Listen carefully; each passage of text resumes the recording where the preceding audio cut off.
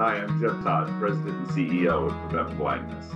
Here at Prevent Blindness, we recognize July as Dry Eye Awareness Month.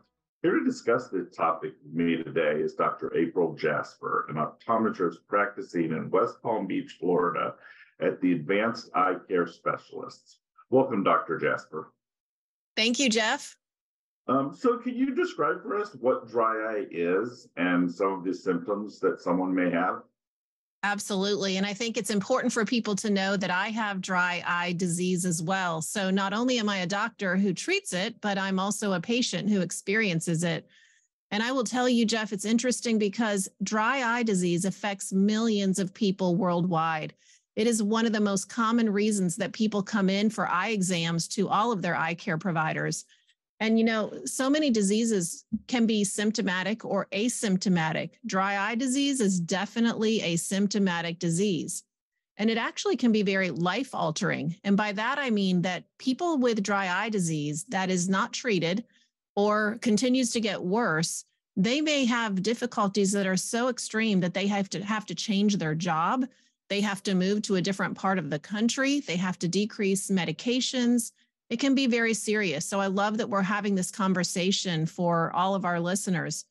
But what I would tell you, the symptoms that I see most often in practice and the things that people complain about the most and I experience as well include changes in vision, so blurry vision. And sometimes patients don't even know that their blurry vision is actually from dry eye. The other things they can experience are burning, even itching, so it can be confused with other conditions.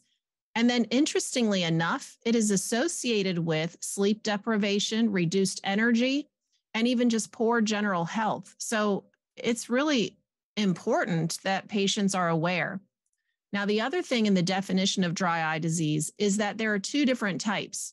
And that's why it's so important that we have these conversations. One is when you don't produce enough tears, and that can be from some very serious conditions such as Sjogren's syndrome. But the other thing that can happen is that you just have too much evaporation of the tears. And so as we continue the conversation, I know we're going to talk about that a little bit more, but I just want to have our listeners and viewers understand that the tear has made up of layers. And this is the way I like to explain it to patients. Think of that water layer that's produced by the tear gland, which is up here under the lid, as that base layer. But then on top of that is a lipid layer, which is a little more oily. And the job of that lipid layer is to keep the tears from evaporating. So now we go back to what is it? It's either that you don't have enough tears or that they're evaporating too quickly. And there's many different reasons why that happens. Sometimes it's the medications we take. Oh, and this stat I think is incredible. You ready for this, Jeff? Yeah. All right. So of the top 100 medications that people take in the United States, 22 of them have been known and proven to cause dry eye. So, I mean, you look at things like that and you go, well, people need their medicine, and they do. So some of them are hypertensive, antihypertensive medications, antidepressants, NSAIDs like ibuprofen, things like that. Those are medications that people need. So what we can't do is say, we're going to stop all your medications. What we have to do is figure out what's causing the dryness. How do we deal with it? What can we do to help patients? And then go from there. Yeah, here at Prevent Blindness, we often talk about the intersection between eye health and overall health. And this is just one more example of how some other health conditions you may be experiencing are connected to your eye health. So Yeah. what should a person do if they're experiencing some of the symptoms that you've described? You know, it's normal for patients when they have eye problems or eye pain, eye symptoms, to look it up online and say, wow, what could this be? And I don't blame you. I do the same thing. But I think that the important thing here to remember is, as I said already, dry eye disease can be caused by some serious medical conditions. So the first thing you want to do is you want to go in and see your eye doctor. And once you get in there to see the eye doctor, what they're going to do is they're going to ask you some very specific questions to try to determine what type of dry eye do you have, but also to make sure that's what it is, because sometimes it can be confused with other conditions. Once they go through that questioning and really have a conversation with you, which is what I love to do with my patients, I want to know, where are you having challenges? Is it when you're on Zoom calls? Is it when you're on your digital devices, or is it all the time? So once we figure that out, then we actually do diagnostic testing. So we look to see what part of the problem we need to address first. Could it be that there isn't enough production of tears? How do we find that out? Or is it that there's some anatomical issues with the eye, and maybe it's lifestyle changes that we can help our patients make? So that's the first thing. You want to go in and see the doctor so we can help you figure out what exactly is going on and how can we help you and address this by the right treatment. Thank you for that. Are you seeing more cases of dry eye recently than previously?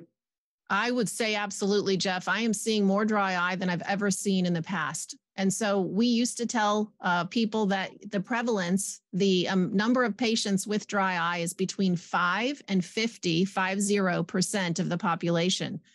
We're seeing that number much higher today than ever before. And it also used to be that it would be patients like me, patients over 40, women, where we would see most of the dryness. And now we're seeing it even in children. And I would say most of the reason is because we're on digital devices more. And I'll explain that even in more depth as we talk further. Yeah, and you mentioned the higher prevalence among women. Could you talk a little bit more about why that might be?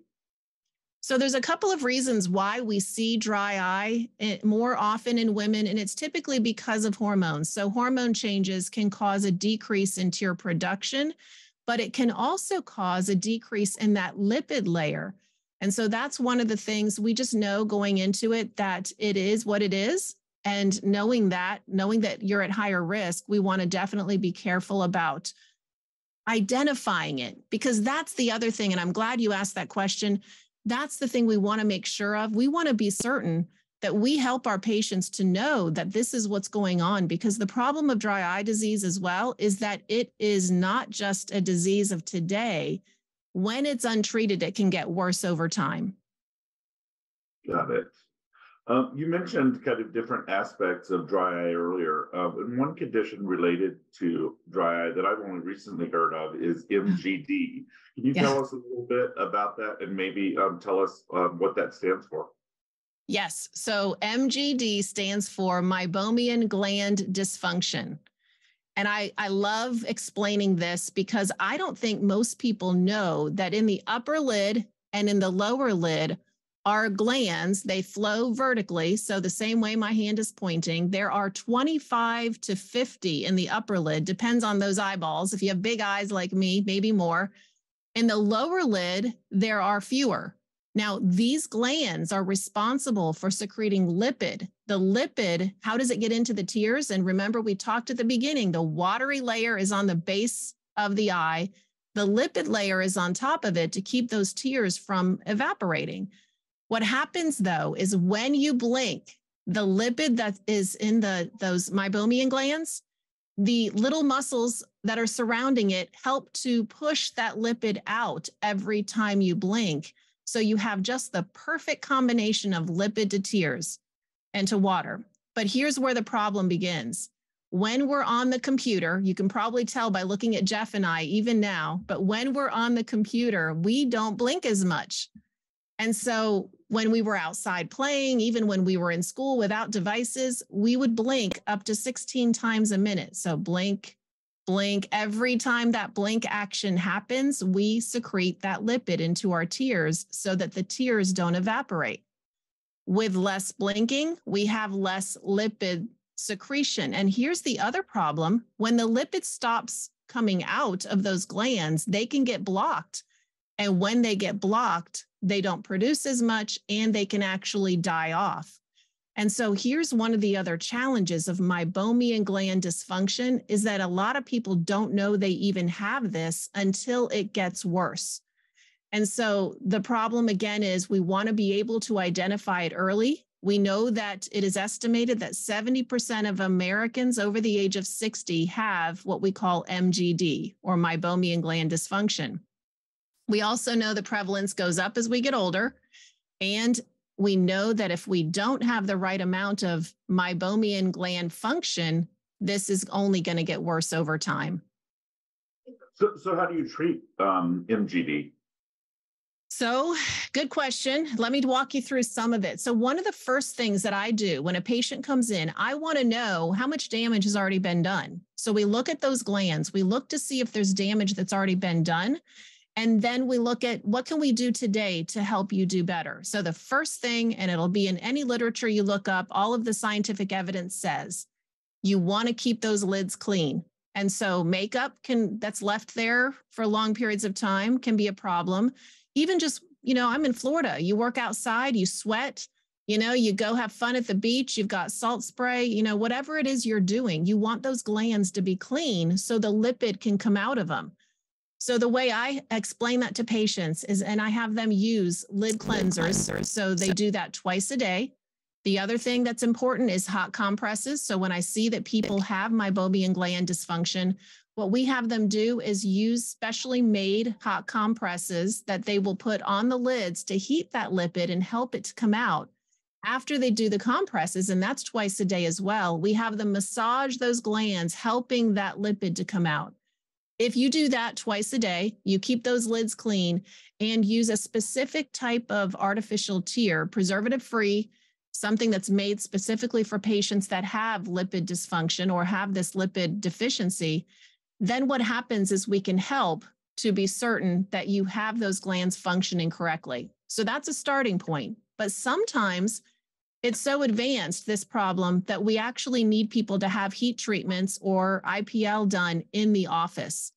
And that we won't know until you come in, but those are some other treatments. Sometimes too, we really need to put people on oral antibiotics. There's a specific process or protocol we go through that will help to get those glands functioning as well. But the main thing is daily treatment by warm compresses, lid hygiene, and then the lid massage.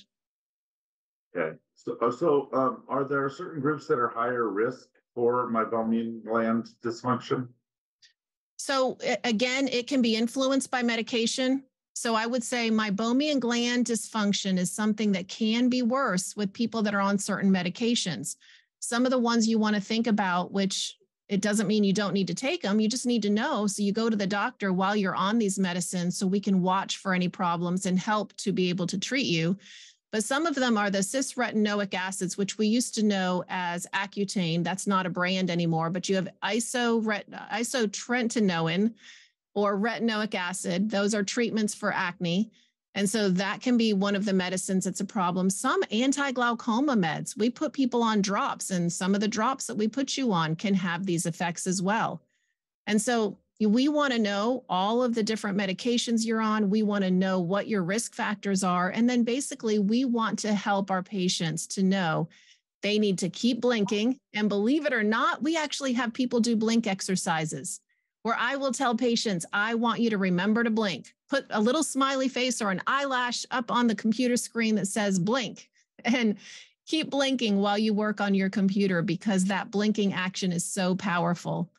But that's really what we look at is people that have dry eye. We want to know if it's aqueous deficient, meaning their tears are less, they're not making enough, or are they evaporating too fast? And then how can we help you to fix it?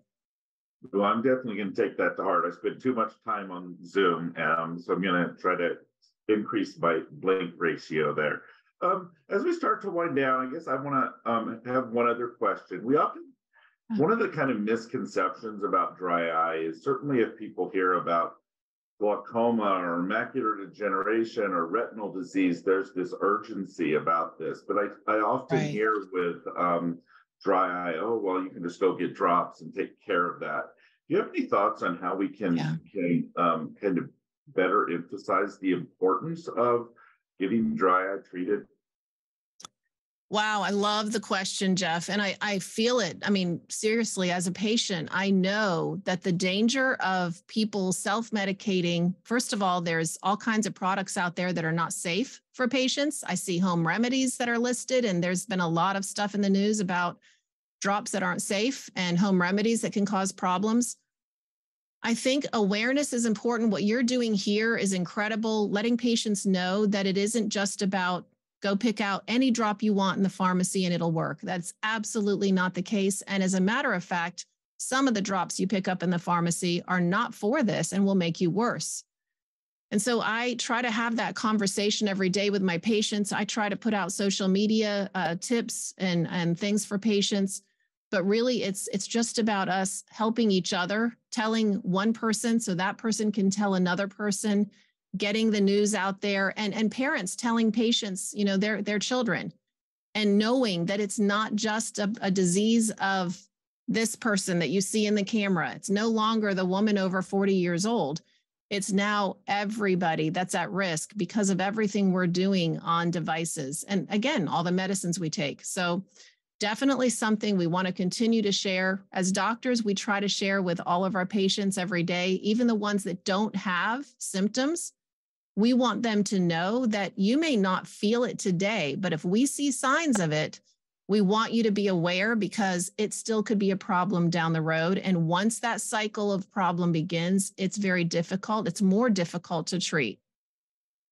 Got it. Well, thank you so much for your time today, Dr. Jasper. Before we wrap up, do you have any final thoughts that you'd like to share? I love that, Jeff, you guys do such a great job of bringing these things to the awareness of patients. It's so good that you have this out there for them. So thank you for that. But the other thing I would love to tell patients is if you have any type of eye symptoms, don't assume it's nothing. Go see your doctor. So important for them to help you and tell them exactly what you're experiencing. Make sure that you are honest with them and tell them what you're feeling. Tell them everything that you're using currently as drops and home remedies. And then just make sure you're having your eyes checked yearly. The way I like to say it is make sure you check your eyes yearly, because what we do today to help you with your vision is what we're going to do to help you have a lifetime of great vision. So Jeff, keep up the good work. I appreciate everything you guys do. I know my patients do as well. Thank you for having me. Thanks so much. And for anyone interested, you can visit preventblindness.org, type dry eye into the search button, and you'll find all sorts of information about this topic. Thanks again, Dr. Jasper.